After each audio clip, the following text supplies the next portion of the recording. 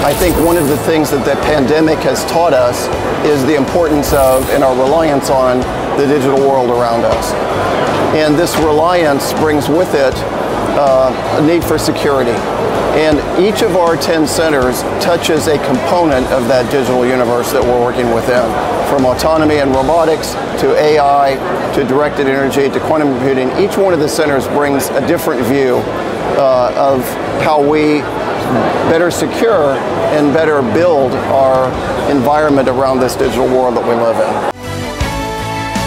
During GITEX 2022, we are showcasing what we call the ground penetrating radar, which is one of the humanitarian projects we have in our center to help the society in solving one of the biggest challenges, which is removing the leftovers in different war zones in different parts of the world when it comes to landmines and improvised explosive devices, which stops or block the population to take back their land and to have a normal life.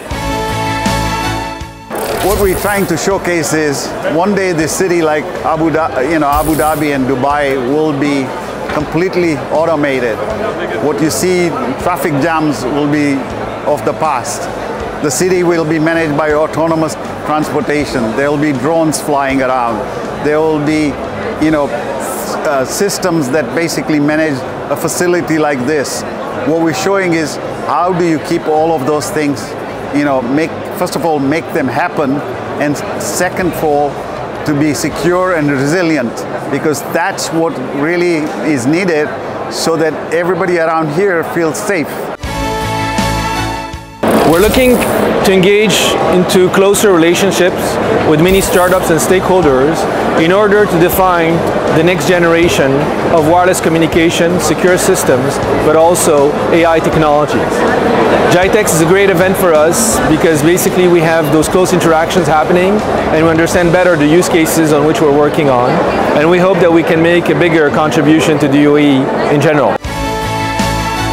We will be announcing our partnership with IACR for the organization of CANS, which is the Cryptography and Network Security Conference that is happening in Abu Dhabi mid of November. We will also be announcing our participation in the Indy Race car through our team TII Euro Racing in Texas in mid of November as well.